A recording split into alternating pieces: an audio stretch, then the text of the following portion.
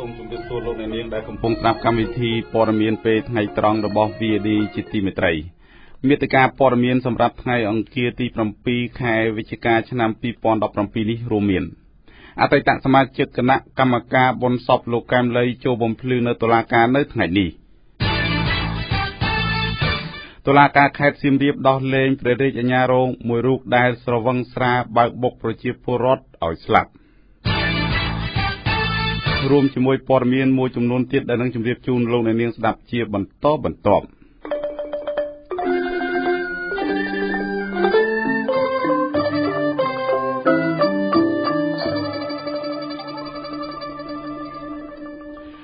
អតីតសមាជិកម្នាក់នៃគណៈកម្មការបុណ្យសពរបស់លោកកែមលីចូលបំភ្លឺនៅសាលាដំបងរាជធានីភ្នំពេញនៅព្រឹកនេះ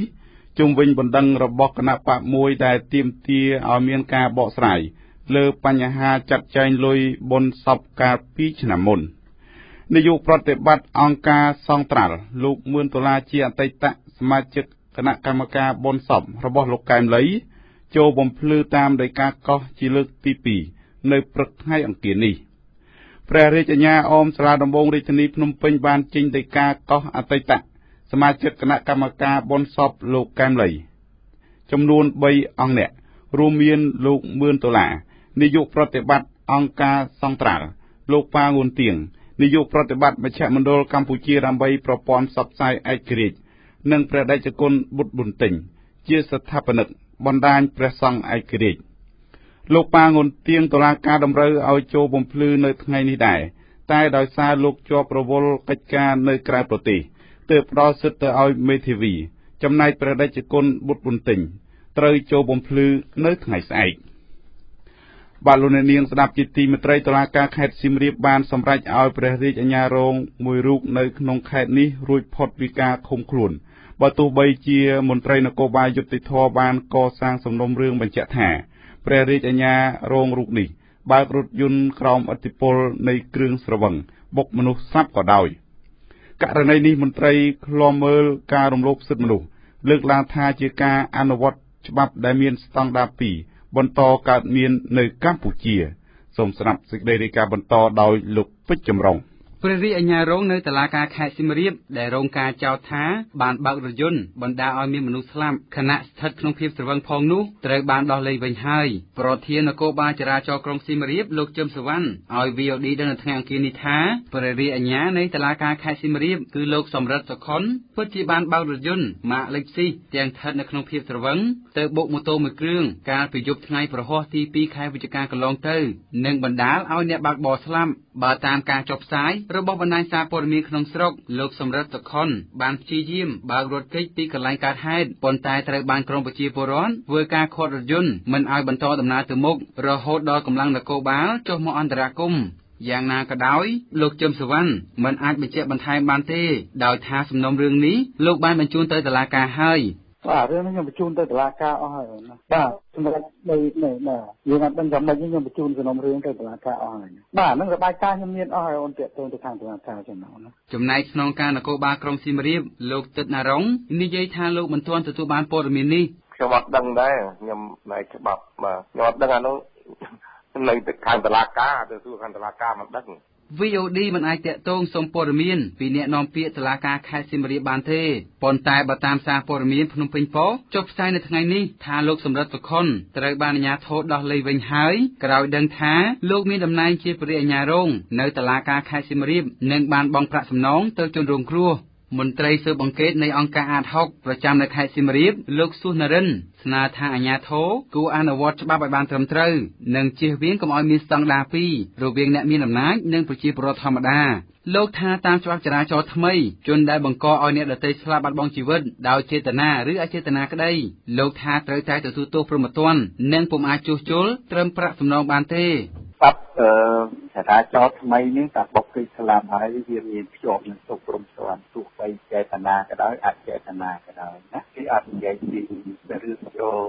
នំទឹកបិទរឿងព្រំស្រានបានបើតាមមាត្រា85នៃច្បាប់ស្តីពីចរាចរណ៍ផ្លូវគោកចែងថាជនណាដែលបើកបរក្នុងស្ថានភាពស្រវឹងនិងបណ្ដាលឲ្យមានមនុស្សស្លាប់ឬមានចេតនាចង់បើករត់ពេចវេសពីការទទួលខុសត្រូវនឹងអាចមានទោសជាប់ពន្ធនាគារពី2ទៅ5ឆ្នាំនិងត្រូវពិន័យជាប្រាក់ពី10ទៅ25លានរៀលព្រមទាំងទោសបន្ថែមផ្សេងៗទៀតខ្ញុំពេជ្រចម្រុង VOD ភ្នំពេញ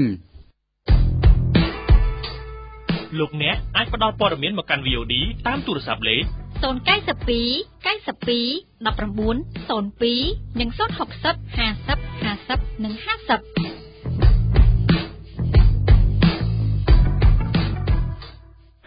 បាទលោកអ្នកនាងស្ដាប់ជាទីមេត្រីកម្មកររោងចក្រមួយចំនួននៅរាជធានីភ្នំពេញបានបង្ហាញភាពសប្បាយ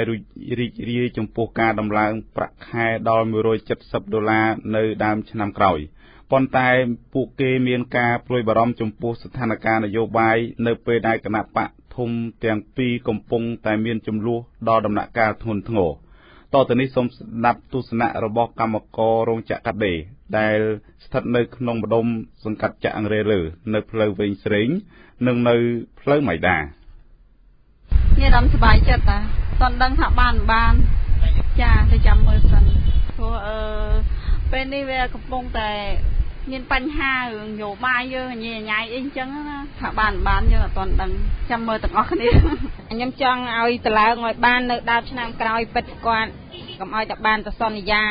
តែដាច់ឆ្នាំនឹងឡើងទៀតហើយឡើងតាមតែគោលការណ៍រដ្ឋឲ្យមកប៉ុន្តែបើយើងគិតទៅតម្លៃទីផ្សារនៅឡើងរហូតហ្នឹងជ្រុះទេក៏គេឡើងតាមប្រាក់ខែកម្មករដែរហ្នឹងនិយាយទៅបើចំពោះខ្ញុំមិនគិតថាឲ្យតែគេតឡើងសុបាយចិត្តទេសំខាន់បើមិនតឡើងក៏ដោយតែឲ្យទីផ្សារលក់អីវ៉ាន់ឬក៏ឈ្នួលទេឲ្យវា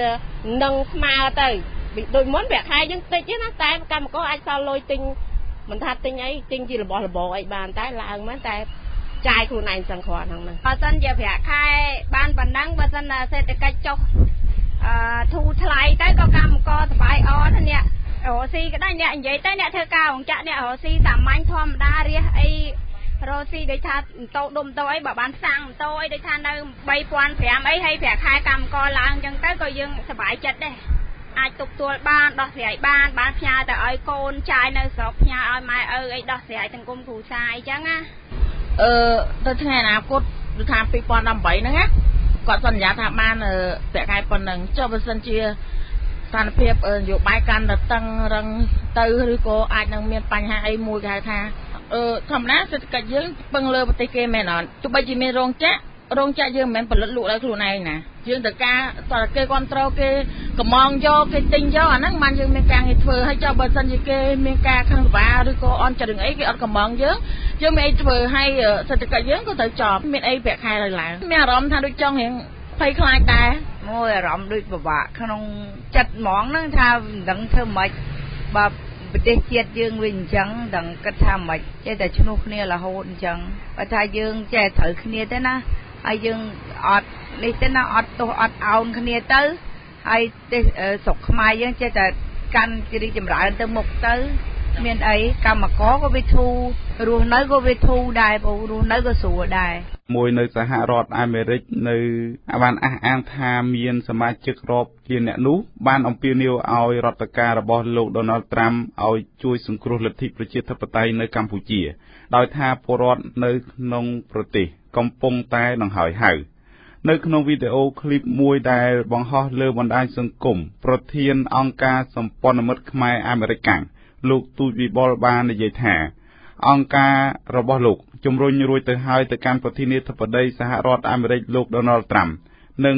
ព្រឹទ្ធសភាអាមេរិកតាមលិខិតចំហមួយគណៈរដ្ឋសភានិងព្រឹទ្ធសភាអាមេរិកកំពុងតែធ្វើច្បាប់ថ្មីសំខាន់មួយចំនួនទៀតបាទលោកអ្នកនាងស្ដាប់ជាទីមេត្រីព័ត៌មានជាតិនៅពេលនេះចាប់តែប៉ុណ្ណេះ VOD ព័ត៌មានឯករាជ្យជាបន្តសូមស្ដាប់ព័ត៌មានអន្តរជាតិដែលជម្រាបជូនដោយលោកសូជីឧត្តមបាទលោកអ្នកនាងស្ដាប់ជាទីមេត្រីសម្រាប់ព័ត៌មានអន្តរជាតិនៅពេលនេះជាដំបូងនេះយើងតាមដានទៅលើវិបត្តិសិទ្ធិមនុស្សដែលកំពុងបន្តកើតមាននៅក្នុងប្រទេសភូមា ក្រមប្រឹក្សាសន្តិសុខអង្គការសហប្រជាជាតិនៅថ្ងៃនេះបានអំពាវនាវទៅដល់ប្រទេសភូមាឲ្យបញ្ឈប់ប្រតិបត្តិការយោធារបស់ខ្លួននៅក្នុងរដ្ឋអារ៉ាខិនព្រមទាំងអនុញ្ញាតឲ្យជនជាតិមូស្លីមរ៉ូហីញ៉ារាប់ម៉ឺននាក់វិលត្រឡប់ទៅកាន់ផ្ទះសម្បែងរបស់ពួកគេវិញបន្ទាប់ពីពួកគេត្រូវបានបណ្តេញចេញពីទីនោះនេះដោយយោងតាមសេចក្តីរាយការណ៍របស់ទីភ្នាក់ងារព័ត៌មាន AFP បើតាម AFP ក្រមប្រឹក្សាសន្តិសុខអង្គការសហប្រជាជាតិបានអំពាវនាវបែបនេះនៅក្នុងសេចក្តីថ្លែងការណ៍មួយចេញផ្សាយនៅថ្ងៃនេះដែលសេចក្តីថ្លែងការណ៍នោះក៏ទទួលបានការគាំទ្រជាឯកច្ឆន្ទពីប្រទេសចិនផងដែរក្រមប្រឹក្សាកម្ពុជាមួយនេះបានឆ្កល់ទោសយ៉ាងខ្លាំងក្លាចំពោះអំពើហិង្សានៅក្នុងរដ្ឋអារ៉ាខិនដែលបានបង្ខំជនជាតិរ៉ូហីញ៉ាជាង 600,000 នាក់ឲ្យរត់ភៀសខ្លួនឆ្លងដែនចូលទៅក្នុងប្រទេសបង់ក្លាដែសក្រមប្រឹក្សាសន្តិសុខអង្គការសហប្រជាជាតិបានបង្ហាញក្តីបារម្ភយ៉ាងជ្រាលជ្រៅជុំវិញការរំលោភសិទ្ធិមនុស្សក្នុងនោះមានទាំងការរំលោភបំពានពីសំណាក់កងកម្លាំងសន្តិសុខភូមាប្រឆាំងនឹងជនជាតិរ៉ូហីញ៉ាដូចជាការកាប់សម្លាប់អំពើហិង្សាផ្លូវភេទនិងការដុតបំផ្លាញទ្រព្យសម្បត្តិនិងផ្ទះសម្បែងរបស់ពួកគេស្ថាប័នកម្ពុជាមួយនេះបានអំពាវនាវទៅដល់រដ្ឋាភិបាលភូមាឲ្យធានាថាគ្មានការប្រើប្រាស់កម្លាំងយោធាជ្រុលហួសហេតុបន្ថែមទៀតនោះទេនៅក្នុងរដ្ឋអារ៉ាខិននោះដើម្បីស្ដារឡើងវិញនៅរដ្ឋបាលស៊ីវិលនិងការអនុវត្តទៅតាមច្បាប់បាទលោកអ្នកនាងស្ដាប់ជាទីមេត្រីជុំវិញដំណើរទស្សនកិច្ចរបស់មេដឹកនាំអាមេរិកនៅតំបន់អាស៊ីឯនោះវិញសេចក្តីរាយការណ៍បានឲ្យដឹងថាប្រធានាធិបតីដូណាល់ត្រាំបានធ្វើដំណើរទៅដល់កូរ៉េខាងត្បូងហើយនៅព្រឹកថ្ងៃនេះប្រធានាធិបតីអាមេរិកលោកដូណាល់ត្រាំបានធ្វើដំណើរទៅដល់កូរ៉េខាងត្បូងហើយនៅថ្ងៃនេះដែលជាផ្នែកមួយនៃដំណើរទស្សនកិច្ចរបស់លោកមកកាន់តំបន់អាស៊ីនេះដោយយោងតាមសេចក្តីរាយការណ៍របស់ទីភ្នាក់ងារព័ត៌មាន AFPលោកត្រាំកំពុងស្ថិតក្នុងដំណើរបំពេញទស្សនកិច្ចនៅកូរ៉េខាងត្បូងនៅថ្ងៃនេះដែលជាសម្ព័ន្ធមិត្តសំខាន់មួយទៀតរបស់អាមេរិកនៅតំបន់អាស៊ីហើយដំណើរទស្សនកិច្ចនេះកើតឡើងចំពេលដែលមានភាពតានតឹងខ្លាំងជុំវិញបញ្ហាអាវុធនុយក្លេអ៊ែរនិងគ្រាប់មីស៊ីលរបស់កូរ៉េខាងជើងដំណើរទស្សនកិច្ចរបស់លោកត្រាំទៅកាន់កូរ៉េខាងត្បូងត្រូវបានគេចោទសួរថាតើមេដឹកនាំអាមេរិករូបនេះនឹងបង្ហាញនៅយុទ្ធសាស្ត្រអ្វីសម្រាប់ដោះស្រាយវិបត្តិមួយនេះនៅលើឧបទ្វីបកូរ៉េលោកត្រាំបន្តដំណើរទស្សនកិច្ចទៅកាន់កូរ៉េខាងត្បូងបន្ទាប់ពីលោកបានបញ្ចប់ដំណើរទស្សនកិច្ចរបស់លោកនៅក្នុងប្រទេសជប៉ុនដែលជាសម្ព័ន្ធមិត្តចាក់ទឹកមិនរីកនៅតំបន់អាស៊ីកូរ៉េខាងជើងបានធ្វើតេស្តសាកល្បងគ្រាប់បែកនុយក្លេអ៊ែរនិងបាញ់គ្រាប់មីស៊ីលជាបន្តបន្ទាប់ចាប់តាំងពីដើមឆ្នាំ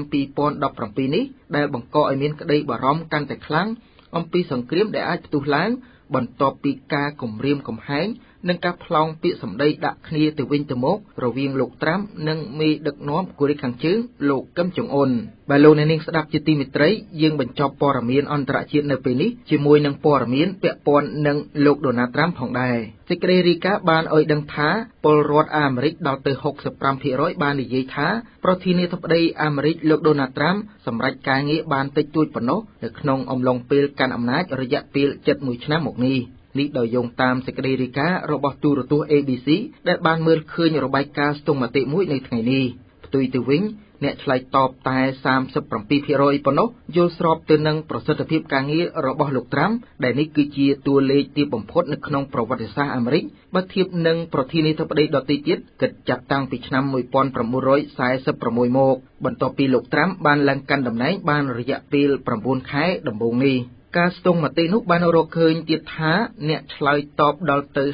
55% និយាយថាលោកត្រាំនឹងមិនធ្វើតាមការសន្យាដែលលោកបានបដិញ្ញានៅអំឡុងយុទ្ធនាការឃោសនាបោះឆ្នោតនោះទេដែលតួលេខនេះបង្ហាញនៅការកើនឡើងពីអត្រា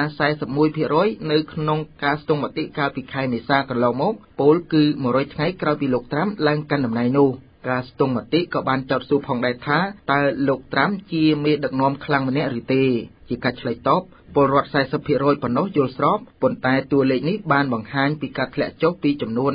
53% នៅក្នុងការស្ទង់មតិកាលពីខែមេសាកន្លងមកលោកត្រាំបានឡើងដឹកនាំអាមេរិកបន្តពីអតីតប្រធានាធិបតីបារ៉ាក់អូបាម៉ាកាលពីថ្ងៃទី20ខែមករាក្នុងឆ្នាំនេះបន្ទាប់ពីលោកឈ្នះការបោះឆ្នោតប្រធានាធិបតីកាលពីខែវិច្ឆិកាឆ្នាំមុនលោកអ្នកអាចស្ដាប់ឬអានព័ត៌មាន VOD ឡើងវិញតាមរយៈគេហទំព័រ www.vodhotnews.com